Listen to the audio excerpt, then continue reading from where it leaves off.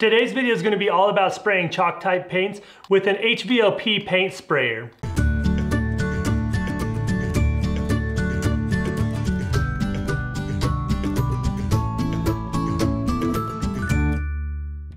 Let's talk about the sprayer real quick. It's got a 20-ounce hopper and it's gravity fed. The minimum requirements to spray paint with this sprayer, this is information for your air compressor, is 6 CFM at 40 PSI. It recommends a 30-gallon air compressor for continuous spray, 7 to 29-gallon air compressor for intermittent spray, and a 1 to 6-gallon compressor is not recommended. Some of the specifications on the box for the sprayer, it operates between 20 and 70 PSI depending on what product you're spraying. Obviously, like we talked about, the 6 CFM at 40 PSI, and then 7 to 10 fluid ounces per minute. It'll spray a lot of paint out of there really fast and you get a really nice, neat result. The nozzle size on this particular sprayer is 1.4 millimeters and then 20-ounce hopper. And then the air inlet is 1/4 inch by 18. This is the piece we're talking about on the air inlet. This is your coupler to the air compressor hose. The sprayer does not come with that, so if you're not set up to spray with that, make sure you get the proper fittings. Let's go ahead and unbox this. So when you open up your box, you're gonna have your 20-ounce hopper, and then the filter usually comes in a separate little baggie, and then you get this little brush for cleaning out your gun. So let's get the filter out. We don't need the brush right now. If you need more information, here's a bunch of instructions on how to use it and clean it. So this particular gun usually runs between $10 and $20 at Harbor Freight. You can get them for $20 on Amazon if you don't have a Harbor Freight close to you. So let's assemble this. It doesn't have the filter in. I see lots of people make the mistake of putting the filter in like that. That's not gonna filter anything for you. What you wanna do is you put it in with this little ball down in the bottom. And then you screw your hopper on.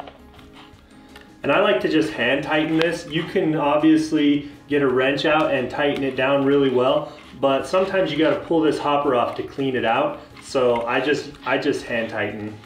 It's sufficient. I've never had it leak on me. We're gonna get to spraying in just a minute, but I wanted to show you some quick parts of the gun real fast. This knob on the back of the gun here controls your paint flow.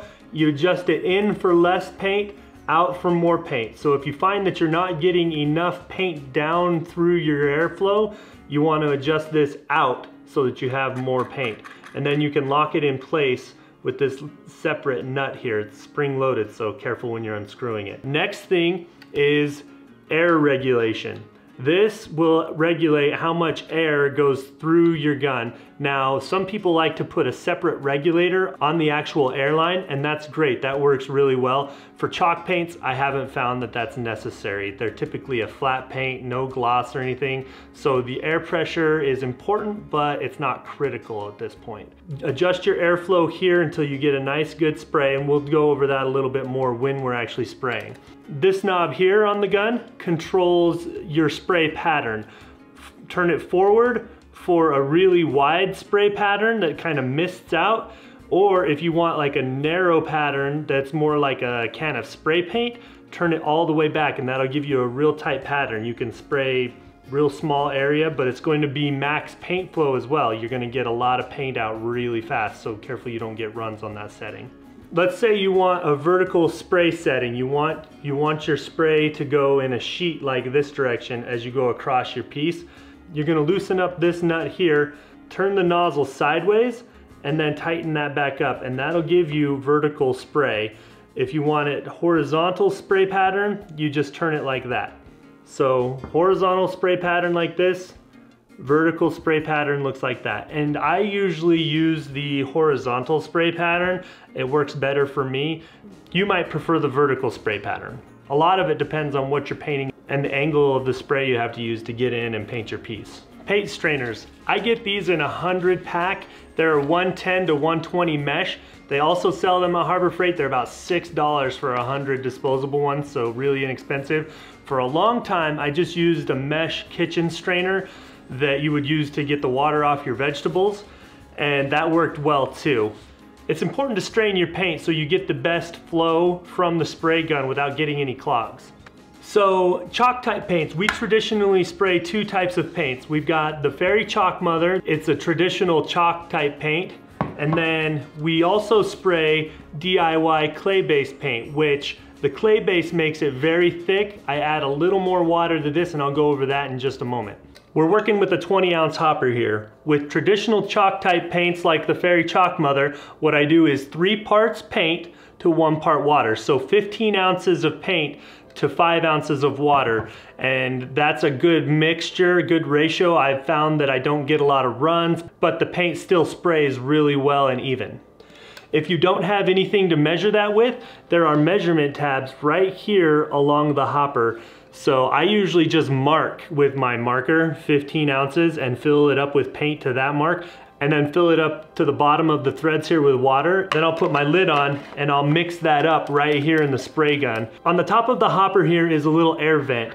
You want to make sure that that stays clean and unplugged. If you're not getting good paint flow through your gun, it's probably because this got plugged up and you're creating a vacuum inside this hopper and it's not releasing the paint down into the airstream. I usually keep a gun for about 6 months. This one is about 6 months old, so it's on its way out. But I'm going to show you how I clean them if they do need cleaned in between. I usually keep 2 or 3 different guns, one strictly for sealer, one for dark paints, and one for white paints.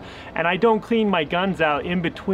I just leave them filled up with paint because I use them almost every day. If you're only going to be using your spray gun once a week, clean that out so everything doesn't get dried and clogged up. A quick, easy way to clean these is just run some water through them. In the winter months, I'll clean them at the sink, but in the summertime when it's warm, I just clean them right out here on the grass. So all I've done is I got the hopper full of just regular water. I'm going to hook it back up to my air. Give it a couple good shakes, and then I'm going to spray until that whole hopper is empty.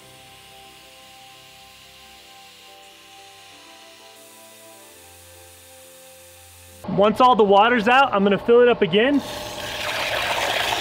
And this time I'm going to clean out this air vent. What I'm going to do is I'm going to hold my finger in front of the nozzle, and that's going to force air and water back up through the hopper and out the top of this air vent. That also blows anything that's stuck in the filter back up into the hopper. I can just shake this up and drop it right on out of there. Now at this point, I'm just gonna run one more hopper of water through it and it's completely clean, ready to go. Takes about 5 minutes to clean it like this. Time to get paint in the hopper. I've just got my strainer here and dropping the DIY White Swan right in there. I've got some chairs I'm gonna paint and let that strain on through. I'm gonna go until I have 15 ounces in the hopper.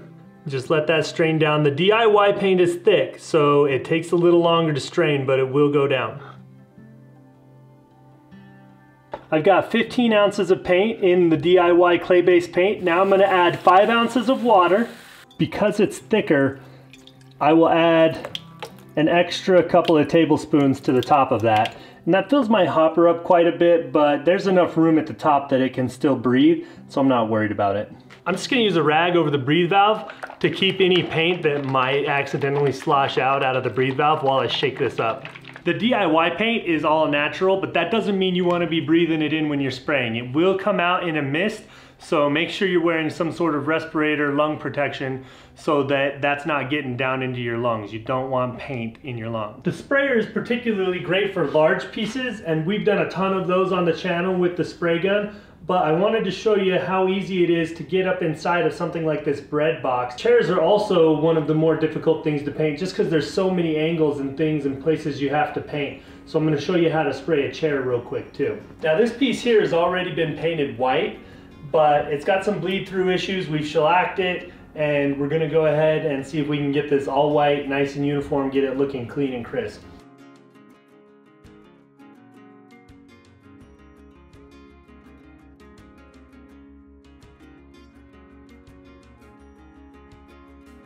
With the flat chalk type paints and the DIY clay-based paint, it doesn't really matter if you spray all willy-nilly all over the place. It's good and it's gonna help with runs if you spray nice and even and consistent, but because it's flat, you won't see the lines from going crazy if you have to do that to get coverage on a piece. We picked up this little wicker tray, thrifting, and it would probably take 10 or 15 minutes to paint all this wicker and get full coverage. I'm gonna leave the video in real time so that you can see how fast this covers. I'm gonna spray the bottom first and then we'll spray the top.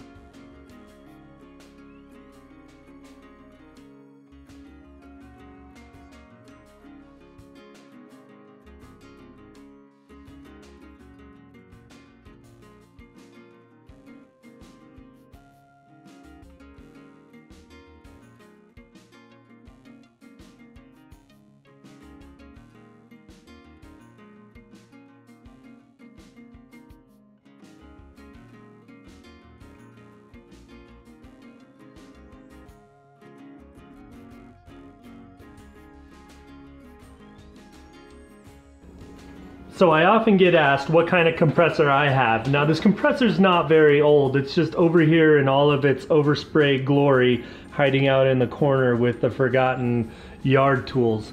But it's a 60-gallon Husky compressor, and here are the stats on it. You can see it generates quite a bit more air than is needed, and Jami and I can actually both be spraying at the same time, or she can be upholstering and I can be spraying. It'll run more than one tool at the same time. If you love hand painting chairs, that's great. There's a special place for you in painter heaven.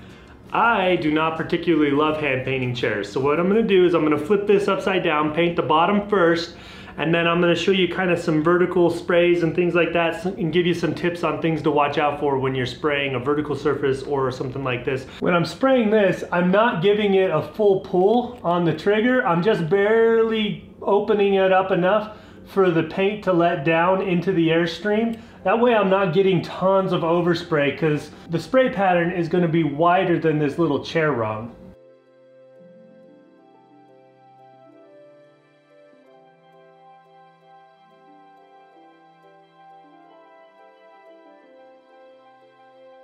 Most chalk type paints, and especially the DIY clay-based paint that I used on these projects, are porous, so they require a sealer so that water won't just wipe them off.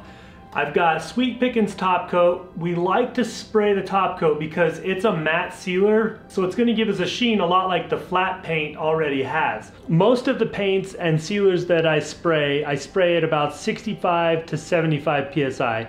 Every now and then I'll turn that pressure down, but for these chalk paints and the matte paints, I'm not worried about a misty finish because they end up with a flat finish. The only time I ever worry about atomizing the paint too much is if I'm using like a glossier sheen, either like a semi-gloss or a full gloss. I get asked quite a bit if I think spraying paint takes more paint than brushing it. My answer for that is no. A, you added water to it, and B, I got nice even coverage with white paint in one coat. All total, I used about 11 ounces of paint and about 8 ounces of sealer to do all three of these projects and get them completely finished. If you want to get a similar look on your projects, be sure you're heading over to jamirayvintage.com to get the paint and sealers for a one-of-a-kind look for your project. Be sure to give us a thumbs up and subscribe to Jami Ray Vintage for more DIY.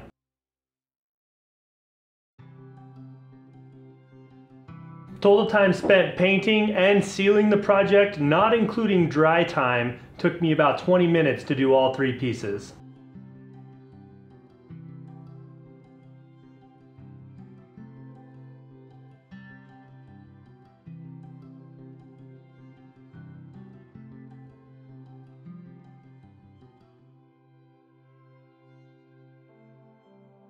Hit the subscribe button.